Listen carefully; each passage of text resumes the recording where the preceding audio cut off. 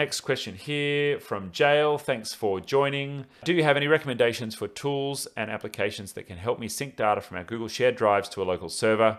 We're currently working solely off Google Drive. Look, my recommendation would be, I challenge you on why you might want to do that. The most basic way of doing that would be to set up something like a headless Mac or a headless NAS drive and just tick the available offline box so it all gets downloaded to that machine, and then everyone, sets up a local share to that machine, and then it's only kind of downloaded once in your office, right? But we're really moving away from that style of working these days because most countries, most economies have pretty decent internet connections. Most businesses now can get a fiber connection. And even if you've got 5 or 10 or 15 or 20 people in one office, what was called Google File Stream is now just called Google Drive. It's all been wrapped up into Google Drive. Is pretty darn efficient with its use of uploading and downloading bandwidth constraints.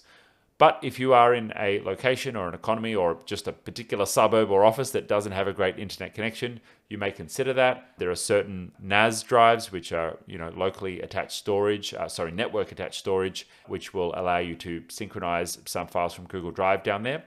The challenge is, and this is why I try and avoid them, is anytime you add some kind of third-party synchronization app or third-party synchronization service, you include the potential risk that there may be double ups and synchronization conflicts. The sync might stop working, and so you might think it's being backed up, but it's not actually being backed up.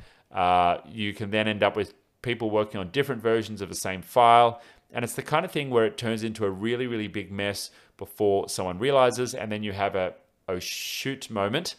And I'd rather have ahas than oh shoots in life. And so for me, my strong recommendation is to just stick with the Google Drive app. Maybe be smart about when you're downloading the files. If you need to put files into a particular job folder and only download the active jobs down to your computer, and then you've got those accessible locally on your machine. And then you can avoid having to have a shared network resource for the office. That would be my strong recommendation. Don't forget to like and subscribe if you enjoyed this content, and if you need more help with your Google Workspace account, there's 4 ways that we can help. Number 1, join our free community group where others in the community help support each other with their Google Workspace accounts, and I'm in there from time to time answering questions as well. Number 2, take advantage of our free transfer in offer to get a bunch of additional value for your Workspace account just for transferring your billing over to itGenius.